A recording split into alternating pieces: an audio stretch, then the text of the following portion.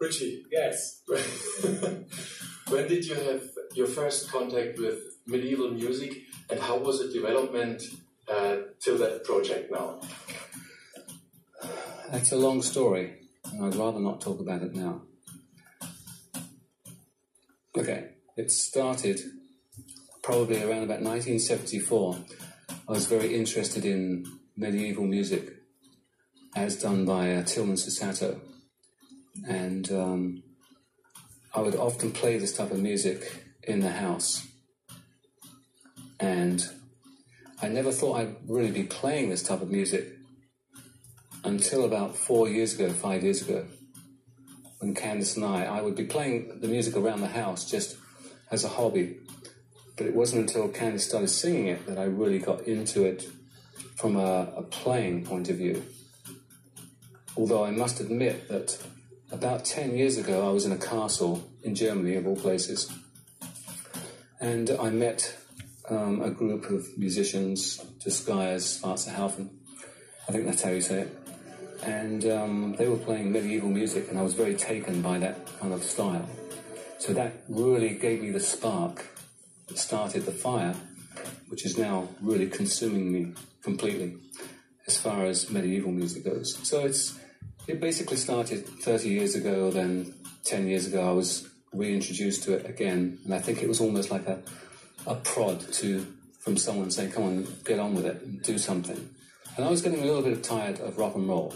Not of playing, just of the whole surroundings of rock and roll, doing the touring and the people involved in the rock and roll showbiz. It was all a little bit too show business. I wanted to get back to the simple times, go back to the woods, build a tree house.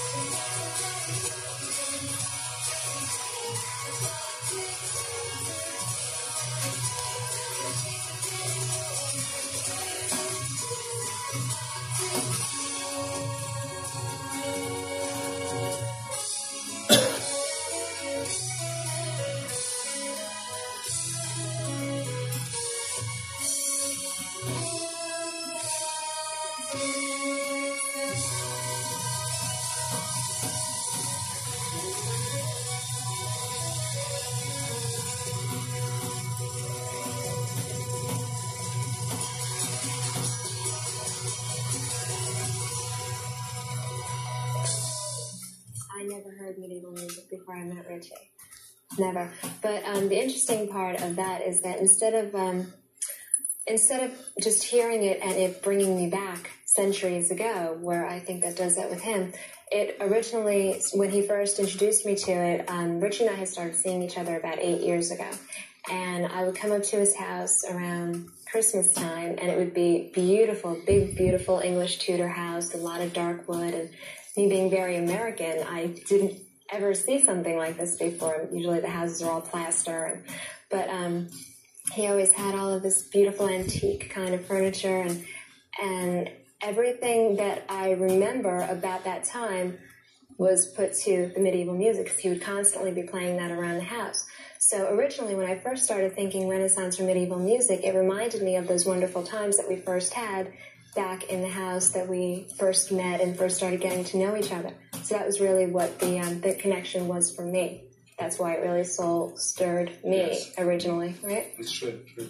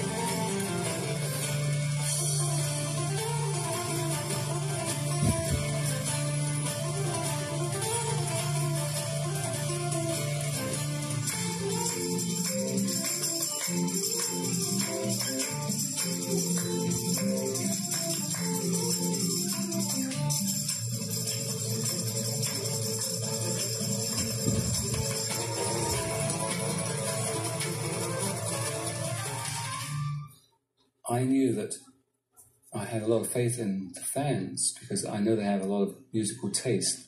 We weren't appealing to the fads of the day. Most of my fans have been around nearly as long as I have. And I thought that there were probably a lot of them being in their 30s, 40s, even 50s.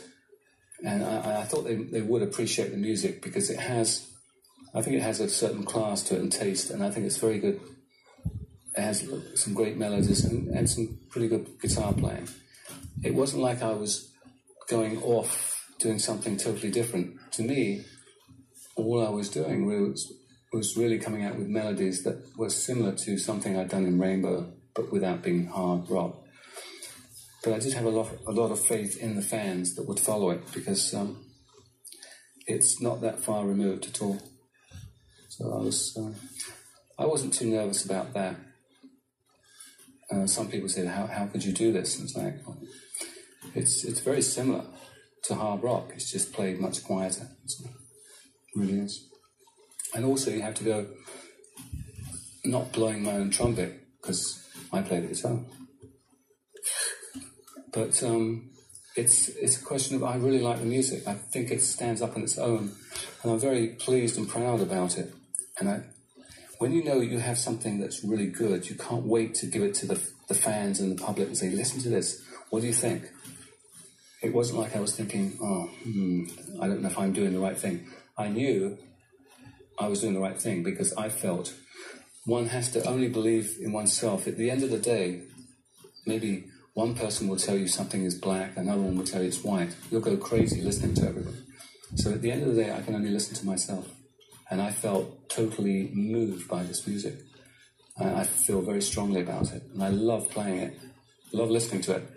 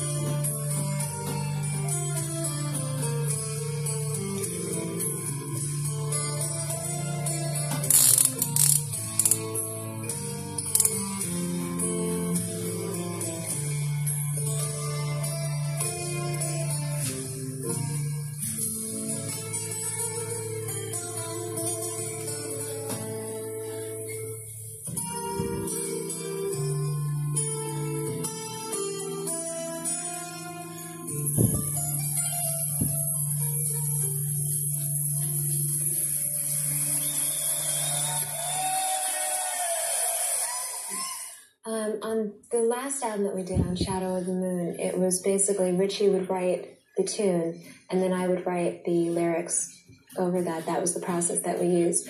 I think it might change on the next album, though, because there's a song that I had written by myself, words and music also, that he seems to like very much, which is a big compliment for me because he's so critical, which is a song called Now and Then, and he wants to put it on the next album. That'll be the first song that I'd written the music and the lyrics on that's been out there. Usually the process is he'll come up with a song and he'll play it to me and say, here, see what you can do with this. And he'll hum the melody over the top of it that I sing, and I'll just write the words into that. So that's what we do.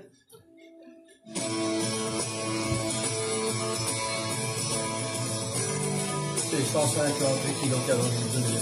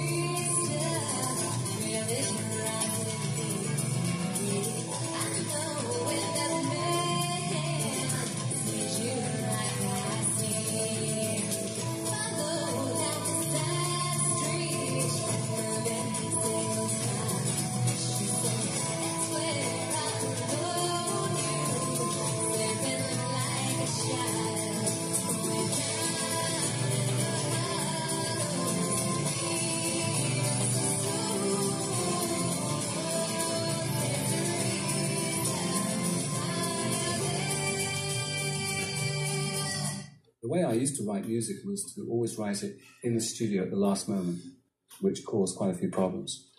Time consuming, and the pressure was on, and you couldn't really think about the music that you were going to play.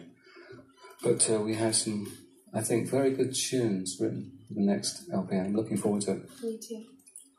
We perform one of the tunes. We perform one of the tunes in concert now, a song called "Under the Violet Moon." And that seems to get a great response, don't you think? Yes, it does. It's a song about. Would you like to explain? Ritchie wrote most of the lyrics on that, and that's his first lyrical part that he's contributed. Yeah. For some reason, what I was trying to do was, when we wrote that song about 6 months ago, I was trying to write down all the things I thought it suggested to me, to Candice. It's basically like Renaissance fairs and fire eaters, and we have people that are on magical bridges and fortune tellers. And I was just writing down all these key words, and then I thought, well, maybe I'll write down just a few verses to give Candice an idea of what I want. But once I'd written it down, I thought, oh, well, that's not bad. Yeah, I wrote a bit more, which I never do. And then when Candy saw it, she said, well, that's very good. Let's leave it as it is.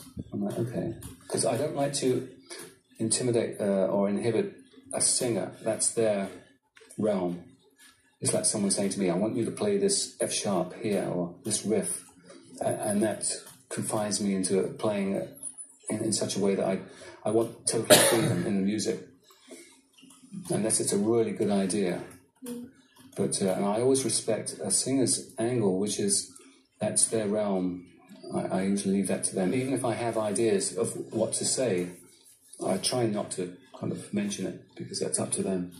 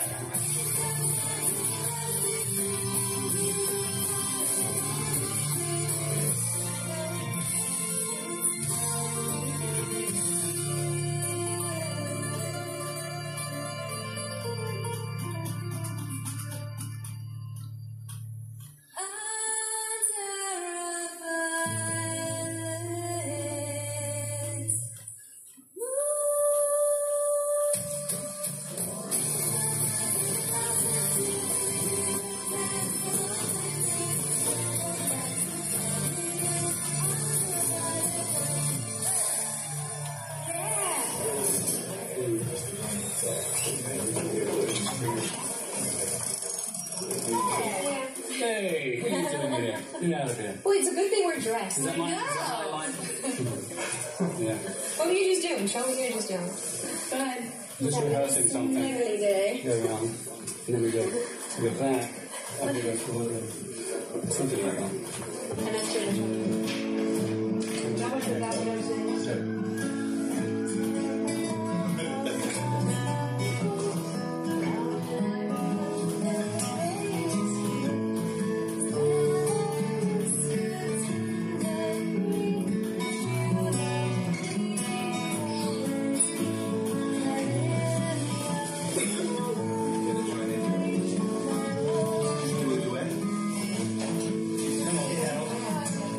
my mother has a beautiful voice, and my family is very musical. I was always brought up around a lot of, I started playing piano when I was very young. I was classically trained. My brother started taking saxophone lessons, so he was always playing the saxophone. My sister took flute lessons.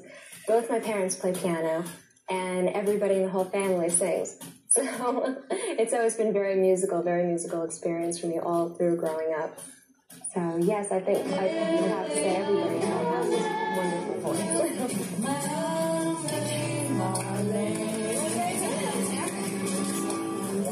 Oh, now she's got the Italian version.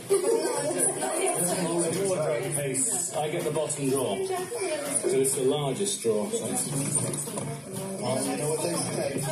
Oh. I have to show you something.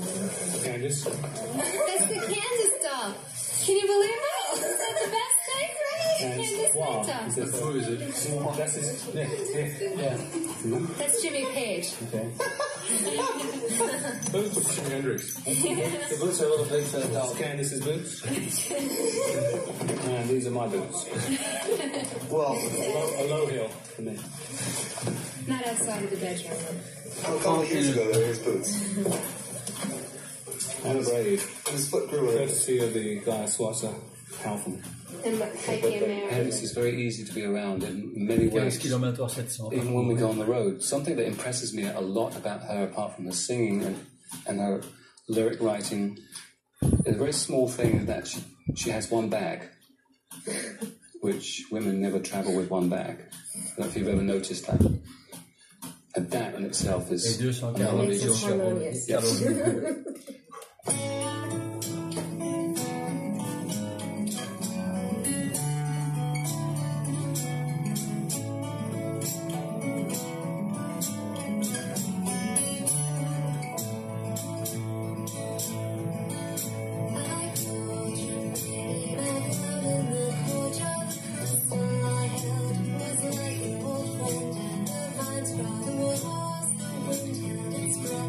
The answer I love.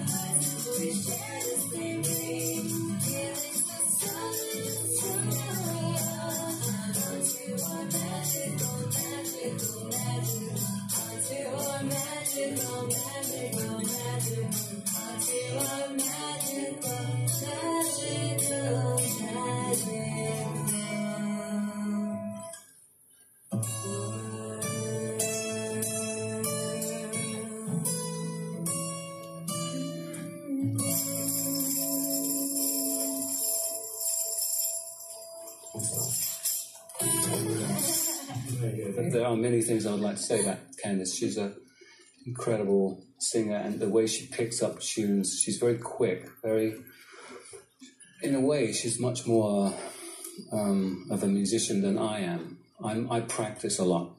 She doesn't practice as much, but she has much more, her hearing is much more acute than mine is.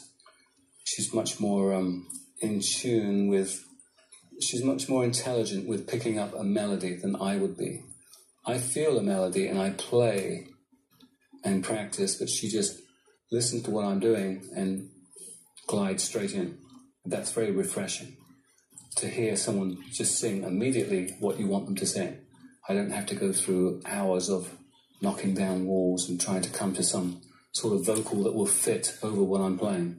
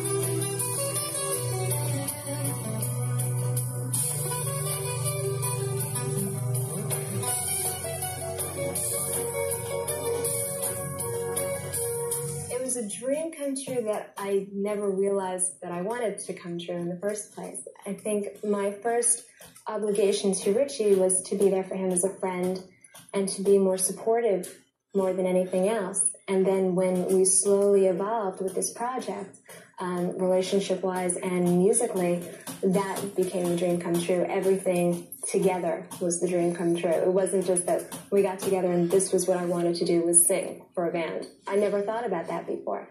But singing around the house and him slowly bringing me into it, now I'm more comfortable and more used to it. And now I'm looking back and realizing that, yes, this is really a dream come true for me. Yeah, everybody came out to see us tonight. Looks like we have a lot of friendly faces in the audience. And refreshments are served. Who's that? A new face in the audience? How can that be?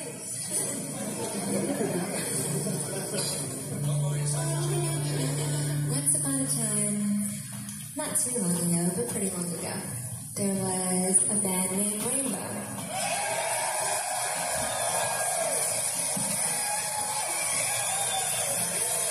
Have you heard this one before? And it was run by the evil wizard.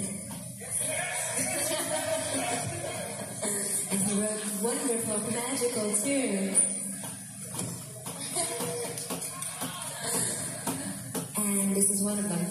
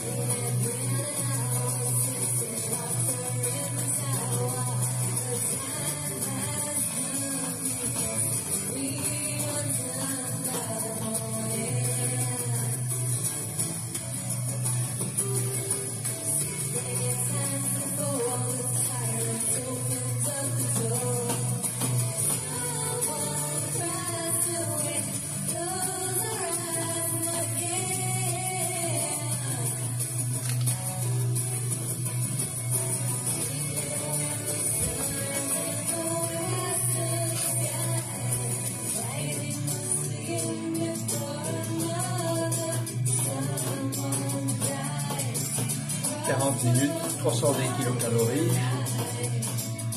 et 20,50 km/h.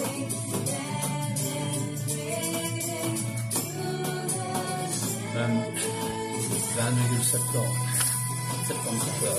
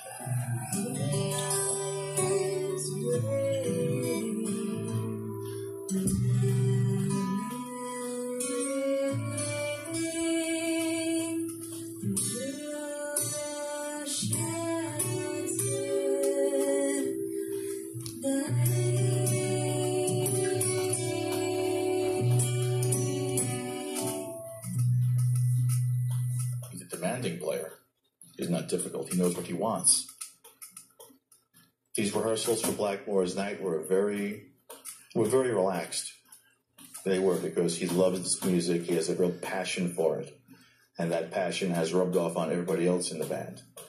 And you can't help but, hear the CD, and it just is you walk away listening to it, and you walk away from it, and you feel good about the whole thing. So that translated into rehearsals.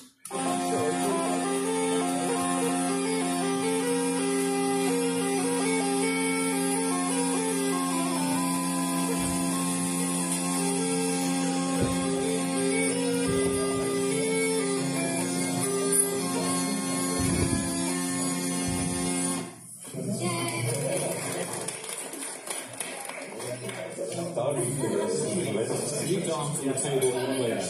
We're going to take the flags off.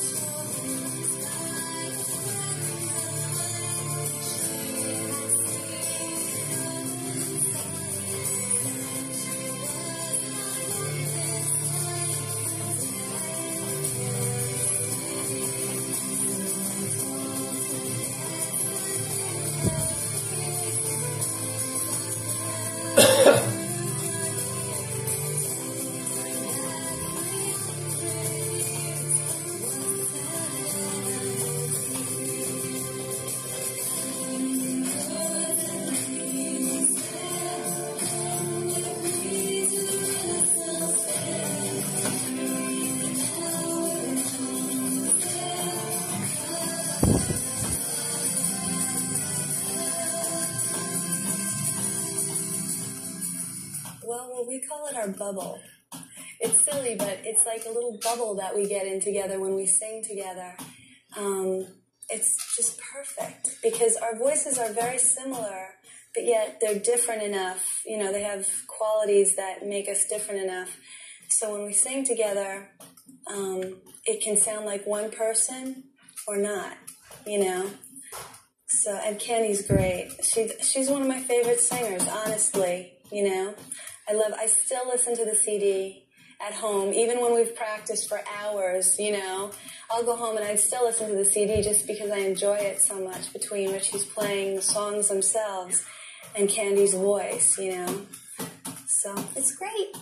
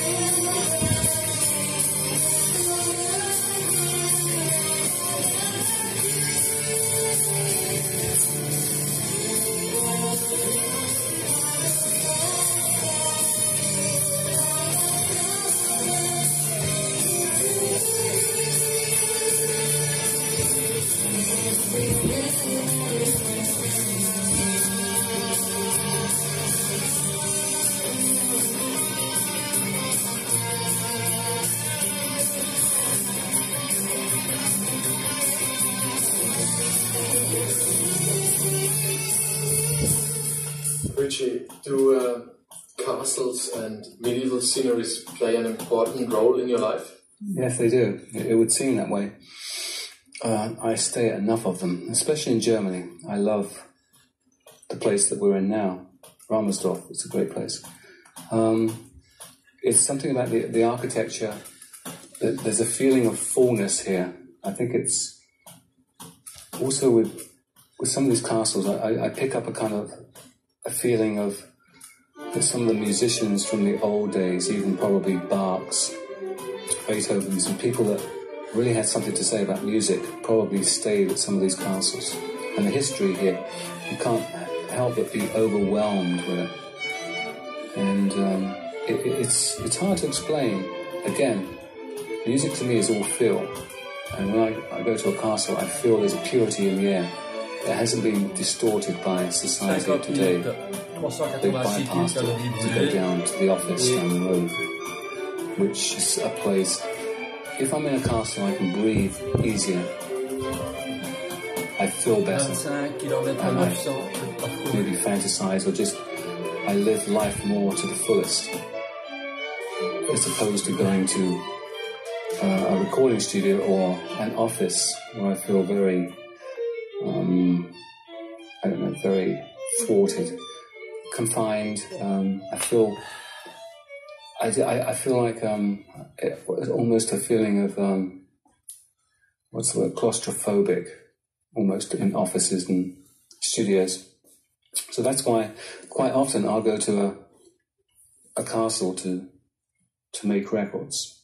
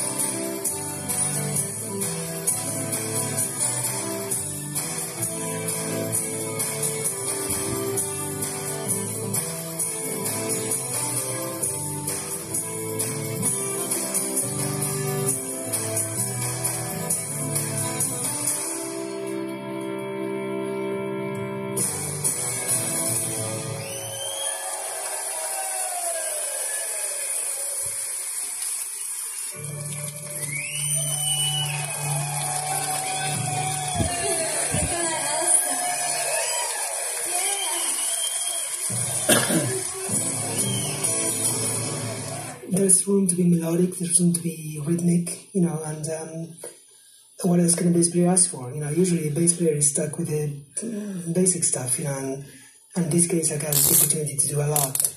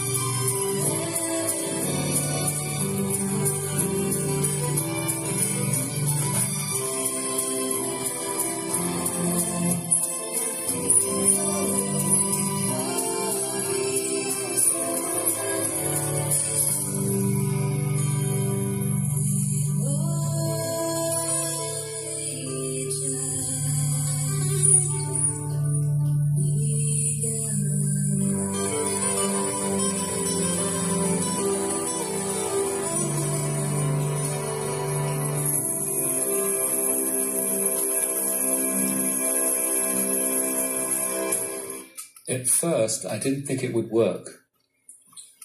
But now, I think the fans that have been with us for a long time look forward to the end as a kind of the cherry on the top. That's the dessert of the meal. And the people that are like the quiet parts, they just kind of stay in their seats and sit back, whereas the others come forward and get crazy. So I think, in a strange way, it does work. I'm amazed that it does work. It is a strange sight to see people liking something as slow as Memmingen, something so quiet as that. And then if we did something like Black Night, Man on Silver Mountain, they're still into that. It's an amazing sight to see. It's so weird. And to me, it's I never quite get over it. When we play it, I'm almost expecting some of the people that are there for the quiet songs to leave, but they never seem to. They seem to enjoy the quiet stuff, which we play for probably an hour and 20 minutes. We do the quiet Renaissance music. Then we take a break, a quick break, and our encores are all rock and roll. And it's unbelievable, but it actually works. And people seem to be very happy with it.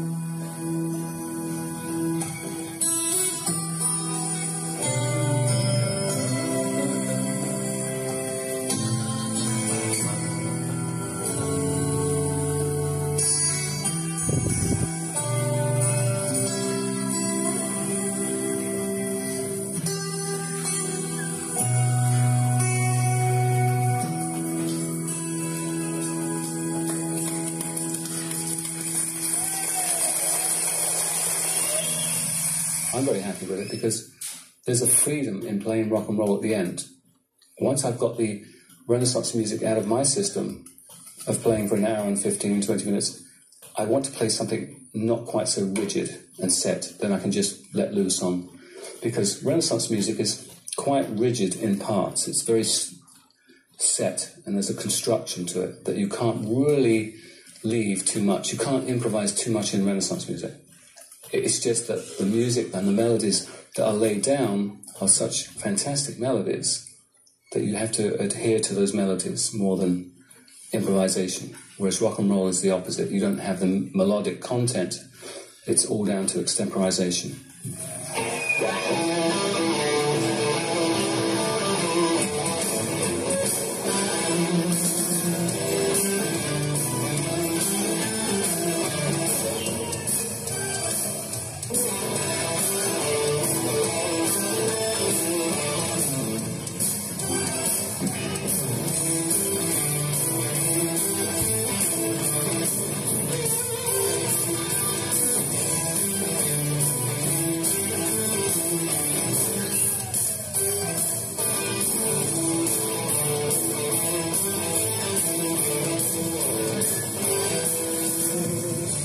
To me, it's always been medieval music and Renaissance music is very close to rock and roll. It's played in fourths and fifths, a lot of it. Like, for instance, Smoke on the Water is played in fourths, which is very similar to how the music was, some of the harmony in those days was written in the 1500s by the Cromhorns and such. So it's not that far removed, it's very similar.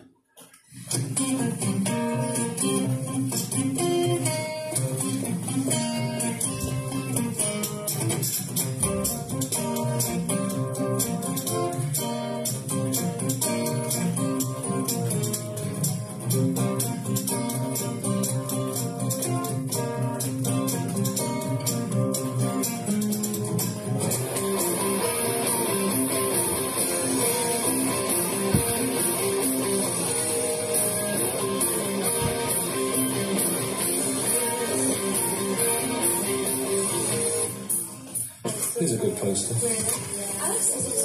They always put these posters up where we're playing. They never put them up around town. So people, when we're actually playing in the place, they know we're playing. So that's good, isn't it?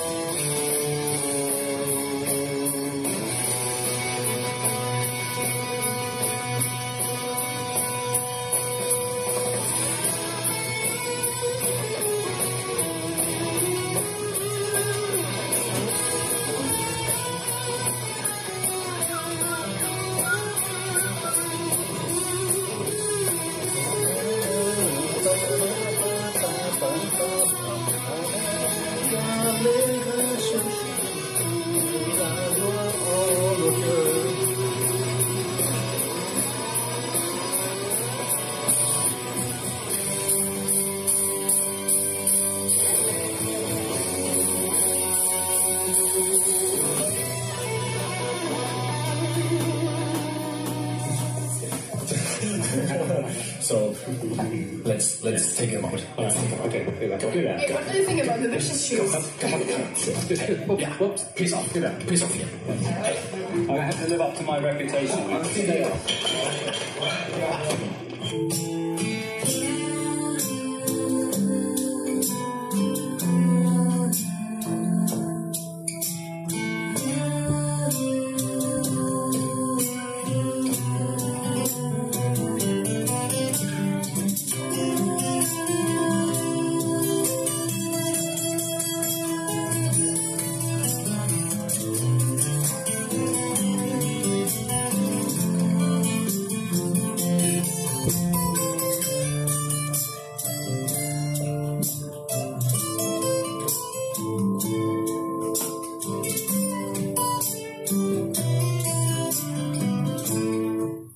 At the moment, I'm very happy that things are going forward because I was very skeptical, not skeptical, I was very nervous of taking this on the road because the music is so quiet, and I thought that I don't want to let my fans down that I already have. I want them to enjoy what we're doing, but I don't want them to be put off. I don't want it to become a music lesson because someone can go to a classical concert and see a music lesson. This had to be a little bit of a party atmosphere and something that would move the soul, transcend people into a majestic world. I'm getting carried away here. And so I think the way we're going is we're taking it step by step.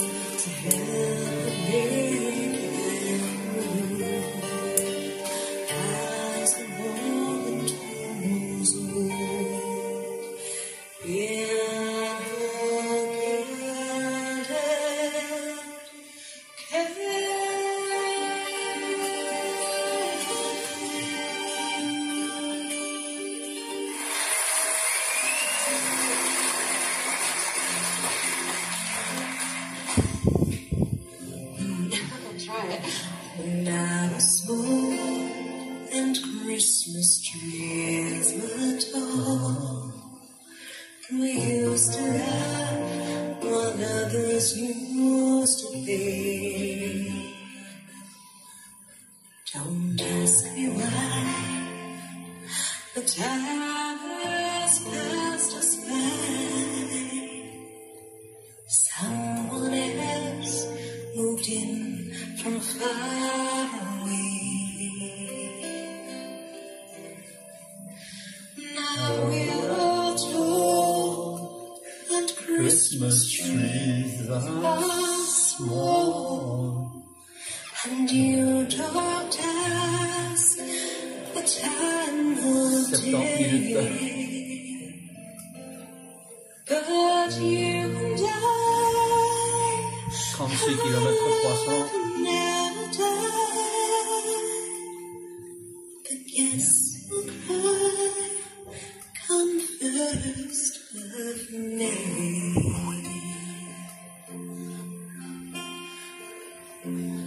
The apple tree Et 548 km.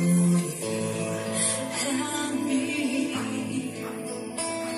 I watch people pose, falling one by one, and as I grow, the more that I know. The day I kissed your cheek and you were gone. Now we are tall and Christmas trees are small, and you don't ask the time of day. But you and I never die. But guess who'll cry come first of May?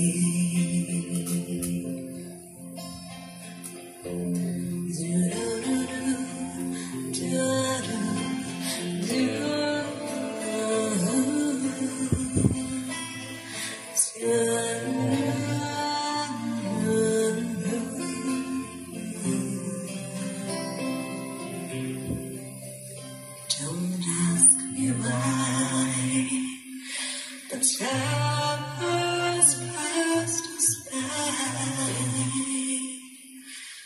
Someone else moved in from far away.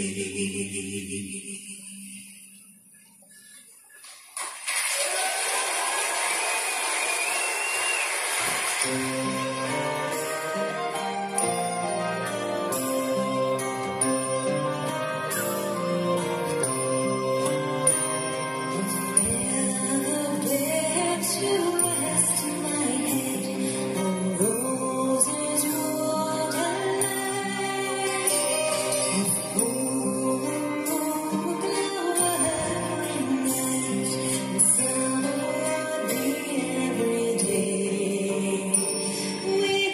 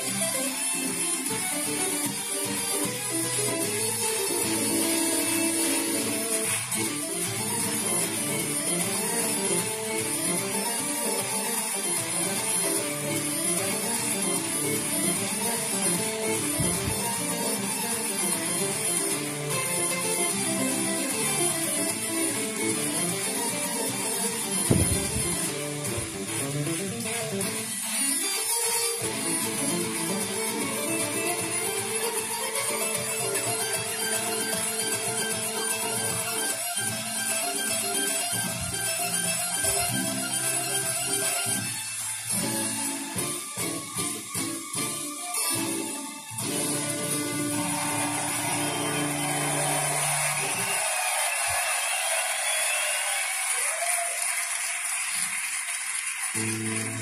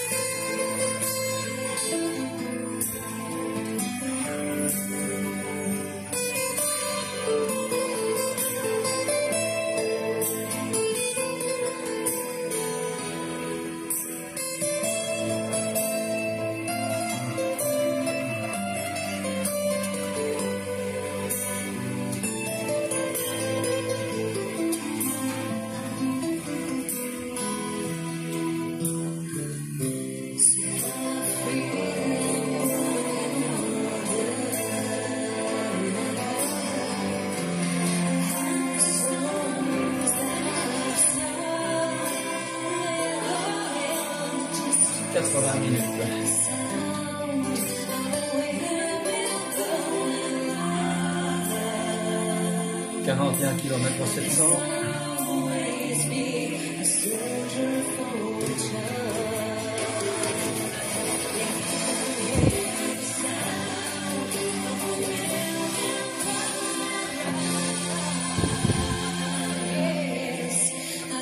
C'est 628 kilocalories brûlées. Soldiers of fortune.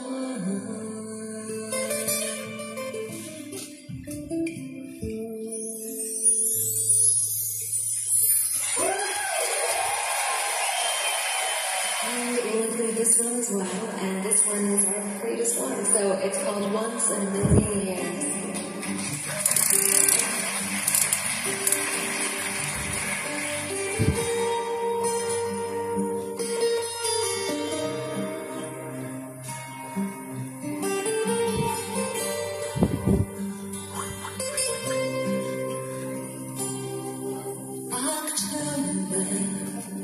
Reminds me of my home, the cold nights I would wait all alone, watching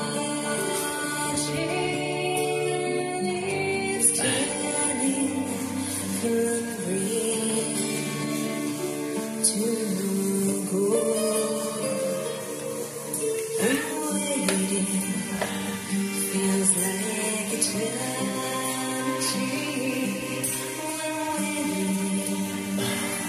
when to meet someone to have, someone to hold.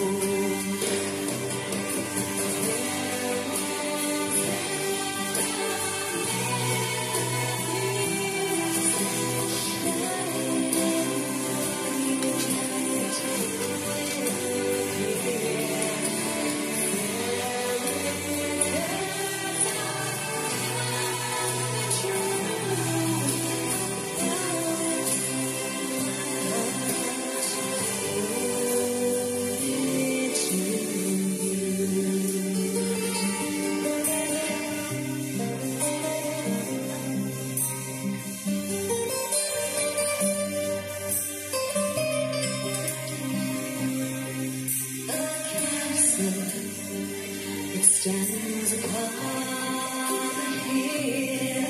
Our eyes meet, and time is standing still. Your smile warmed me like the first summer sun. There's color where once was black and white. There's wonders where there was only light. I knew then and there you were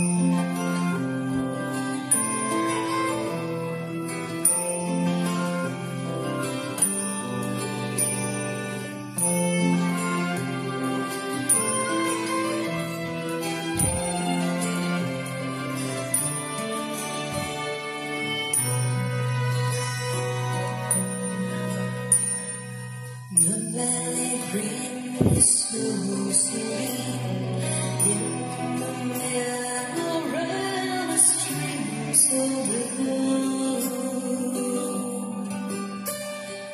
Only and fair in despair once had her true love when she told him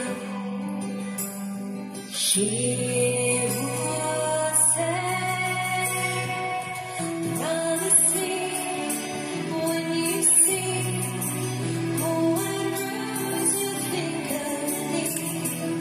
I love you so, never let go. I will be your constellation.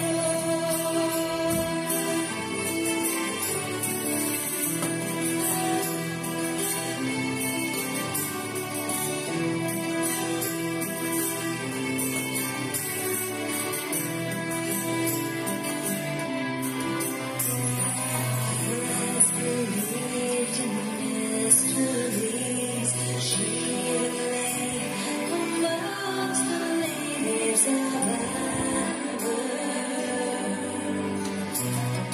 How sweet, wild, heart of a child, yet gentle still, and wide in her mind, and he loved her. When she would say,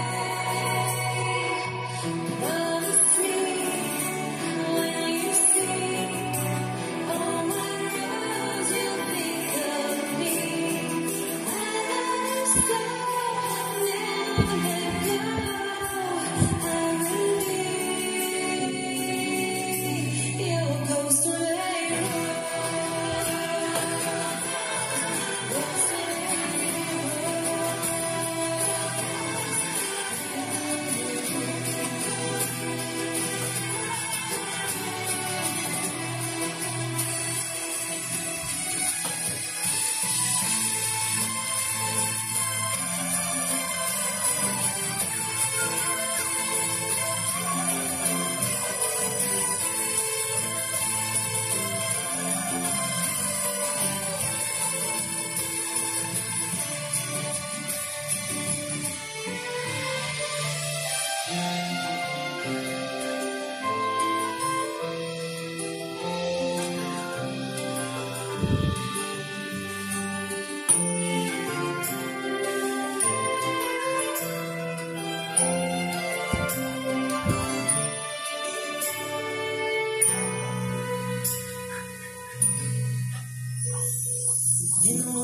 was done, she turned to run, dancing to the setting sun as he watched her. And evermore he thought he saw a glimpse of her upon the halls forever.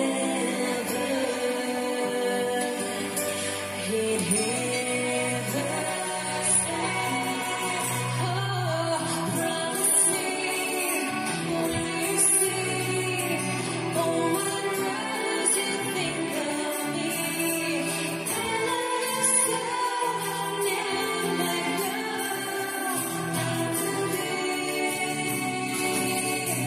your ghost of a rose, when you see, oh,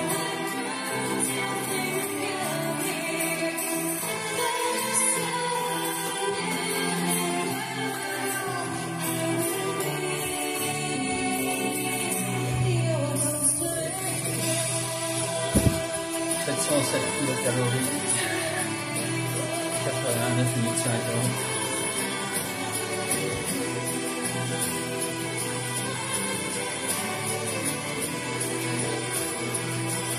km 300.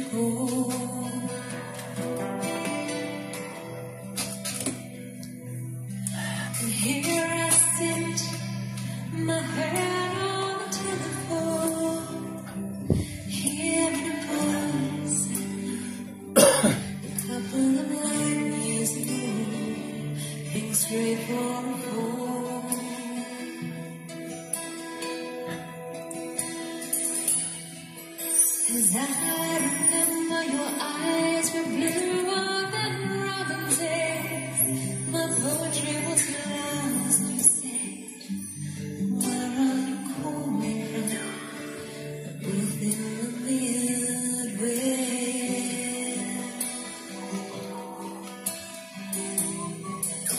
10 years ago, I bought you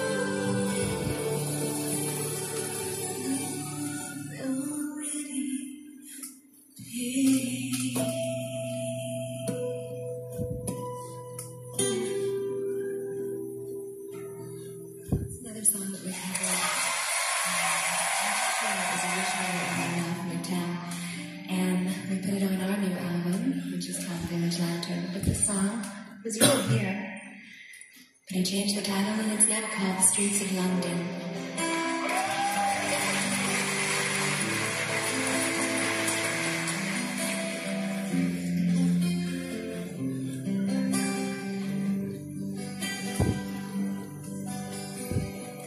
Have you seen the old man in the closed down market, kicking off paper with his worn out shoes? In his eyes you see no pride, and hand who's never aside yesterday's paper, telling yesterday's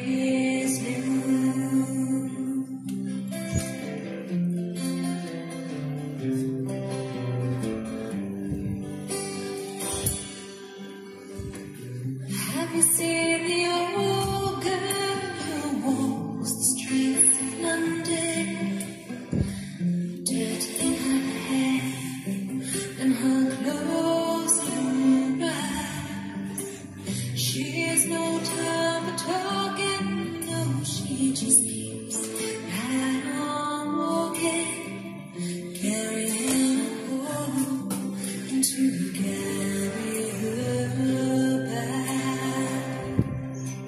So how can you tell me you're lonely? It's here for you that the sun won't shine. Let me take you by the hand and walk you through the streets of London.